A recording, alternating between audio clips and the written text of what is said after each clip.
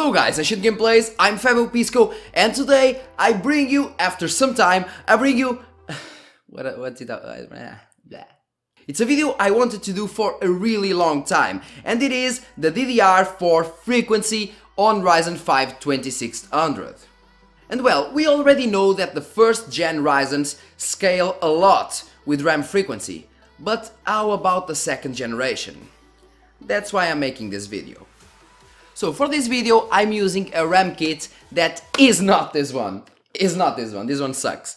Anyway, it is a Crucial Ballistics Elite Edition, which is 2666 MHz CL70, and it can do up to 3000 MHz CL14, which is fucking amazing. And well, the RAM frequencies tested for this video are 2133 MHz CL15, 2400 MHz CL15 also, 2667 MHz CL16, 3000 MHz CL16 and 3000 MHz CL14. I know, okay, I know that in the title I have 3200 MHz, but this kit can't reach it. So I'm trying to emulate the 32,000 MHz CL16 by using the 3000 MHz CL14. I know it is not the same thing, but it can give you an idea of what it is like. That's all.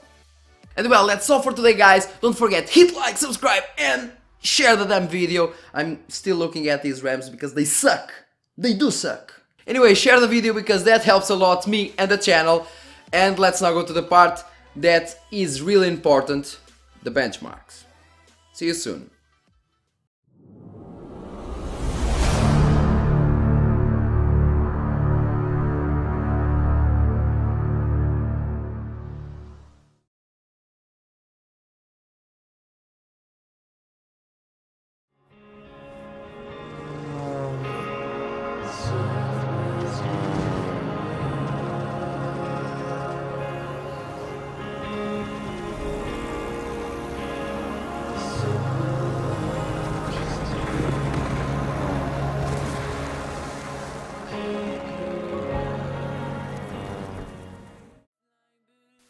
Our first game tested today is Far Cry 5, and as shown here, at 1080p the average FPS difference between 2133 MHz CL15 and 3000 MHz CL14 is not that much. It does make a difference, but nothing astonishing. At 1440p we start getting GPU bottlenecked, and we see that 2666 MHz is definitely the sweet spot. And going from 2666 MHz to 3000 MHz won't even be noticed in actual gameplay.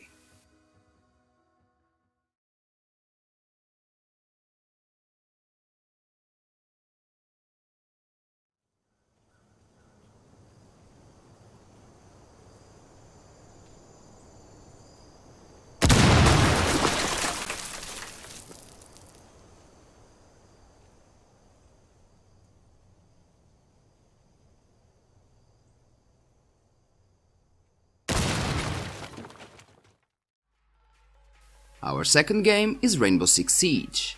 Well, while on Far Cry 5 going above 2666 MHz made almost no difference, now we have the opposite case. Jumping from 2166 to 3000 MHz CL16 gave us around 7 more FPS on minimums and 5 more FPS on average.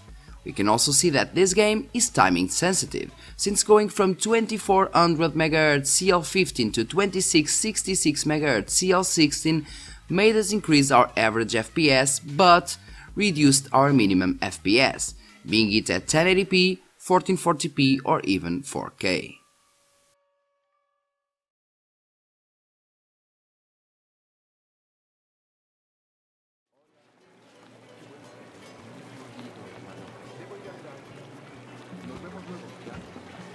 Estaré aquí toda la noche. ¡Hey!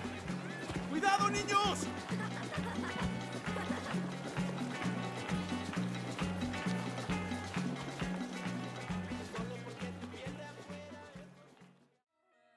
The third game is Shadow of the Tomb Raider.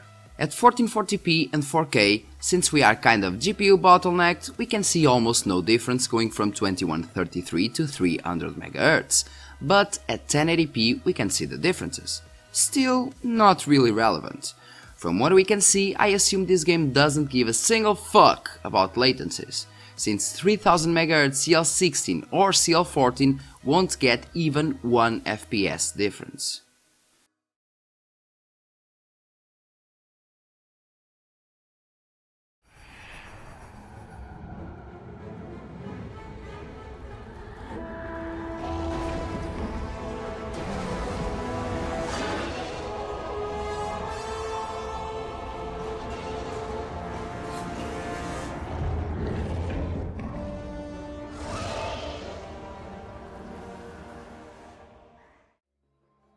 Now on Shadow of War. At 1080p we can see that having 2133 or having 2400 MHz kit will indeed reduce your FPS by a decent margin. The biggest difference is not on average FPS of course, but instead in the minimum FPS, which will determine the smoothness of the gameplay. For example, going from 2400 to 3000 MHz CL15 gave us almost 10 FPS more in the 1% lows and around 7 FPS more on average. But well, if you are using a mid-end GPU like RX 580 or a GTX 1060, you won't notice the difference, even at 1080p.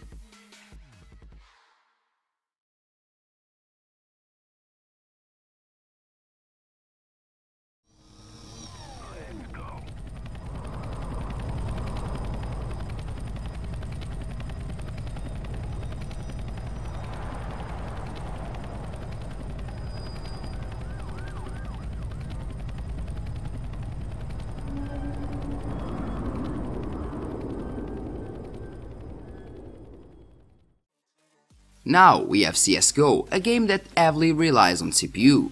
We can now see that anything above 2133 MHz will be good. At 1080p going from 2133 to 2400 MHz gave us a boost of 20 FPS on average. The same difference happened when going from 2666 to 3000 MHz CL16.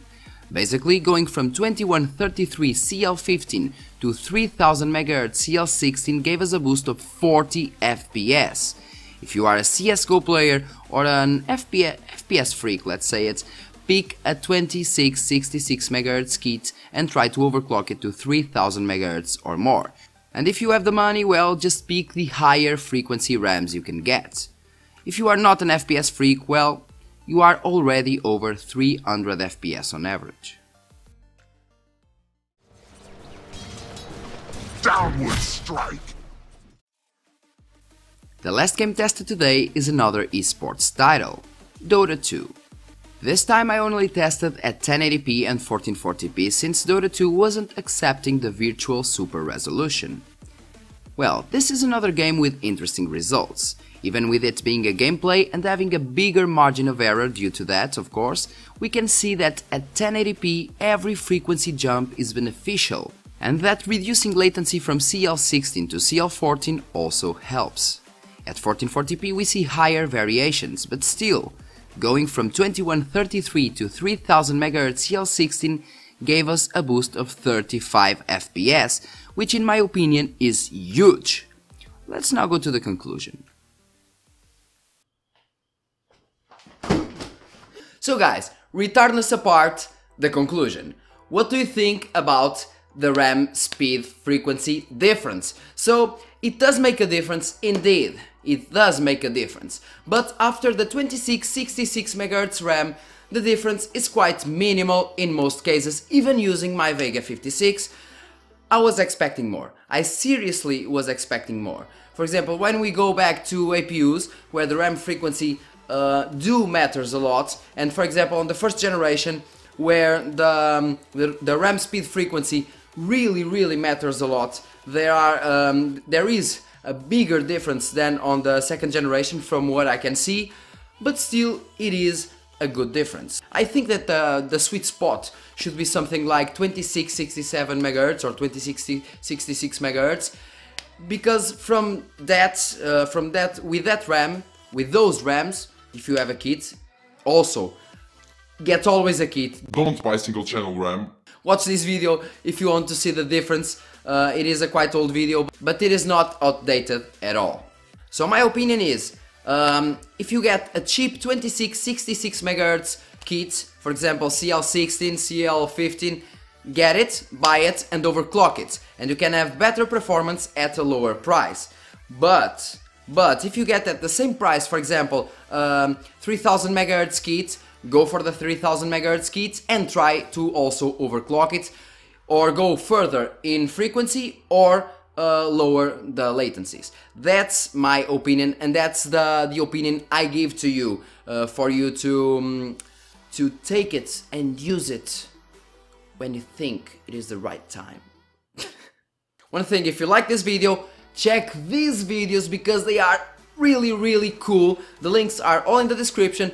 Check them because you will love them. Well, I also have to say that the next videos will be great. So, the next videos, for example, will have RX 570 versus the RX 480. I know it is old, but that's me anyway. That's what I do.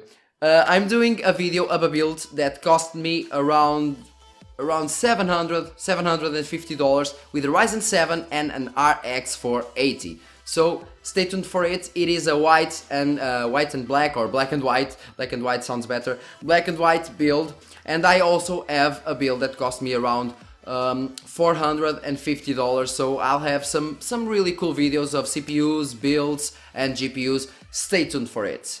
If you don't, I'll cry. Anyway guys, thanks a lot for watching. Hit like, subscribe and share the video if you can, and see you in the next one. And oh, don't forget, leave a comment on the comment section. And one more time, thanks a lot. See you in the next video.